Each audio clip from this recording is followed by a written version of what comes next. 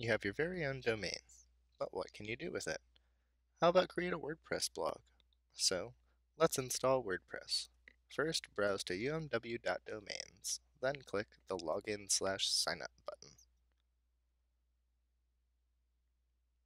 You'll be greeted by the UMW single sign-on page. Log in using your UMW NetID and password.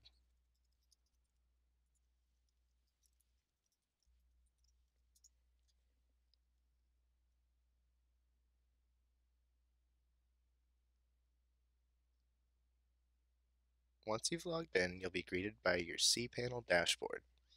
Since we're just installing WordPress, scroll down to Web Applications. Under Featured Applications, locate the WordPress icon. Click the icon when you're ready to install.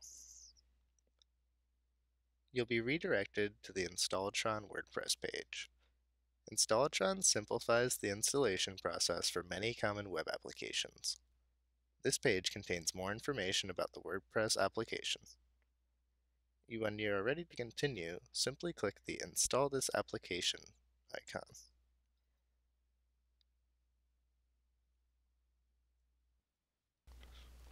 This page is a form for setting up your WordPress installation.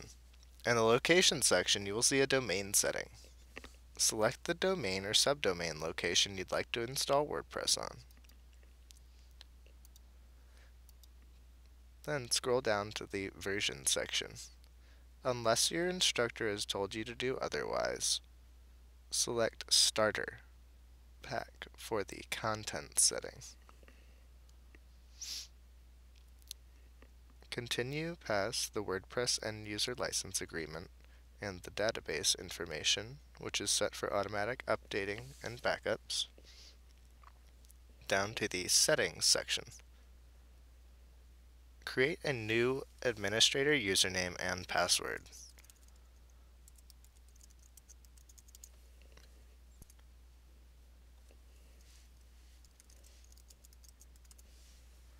Verify that your email is the administrator email account, and scroll all the way down to the bottom of the page. Click Install.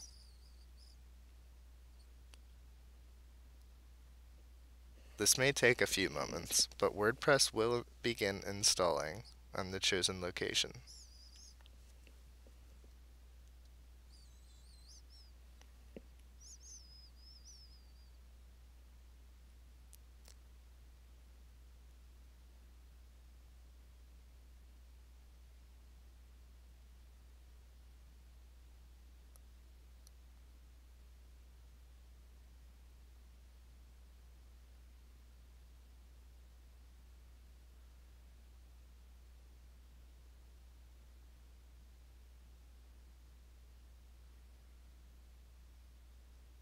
After the installation has completed, locate the Center link, the Administration link,